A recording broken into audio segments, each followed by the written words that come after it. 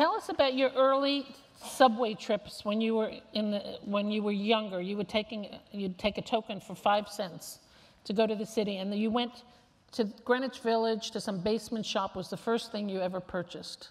Do you remember that story? I'm very curious. I think, are all Virgos curious? Yes. Well, my curiosity is insane. And when I was a child, I wanted to know all about the city.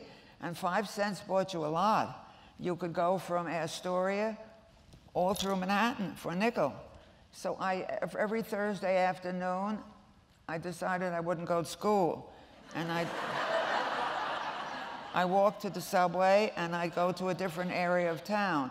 I went to Chinatown, explored that, went to Yorktown, but my favorite part went to Harlem, was Greenwich Village. I loved the village. And those were really the great old days. And I'd poke around all the shops, and I found one shop that I was smitten.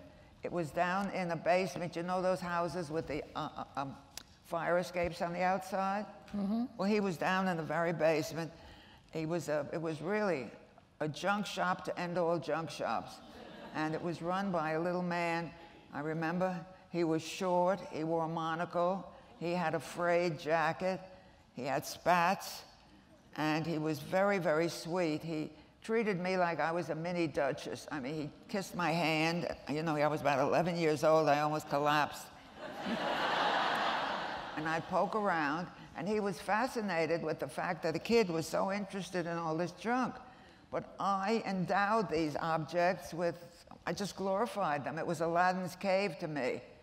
And I fixed on a brooch. Actually, it was an old button. It was about the size of a 25 cent, maybe a half a dollar. Remember those? And it was a brass gallery, very filigree, and it was studded with the old you know, the pieces of glass. They looked like, I said they were mine-cut diamonds. Anyway, it was just marvelous. I fell madly in love with it. And I used to go back every time I went to the village to visit it and hope it was still there. And it always was.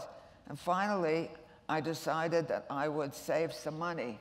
And I came to Mr. Darris with the magnificent sum of 65 cents. And he wanted $1. And we haggled and haggled and haggled, and I finally got it. And I still have it to this day. Mm-hmm.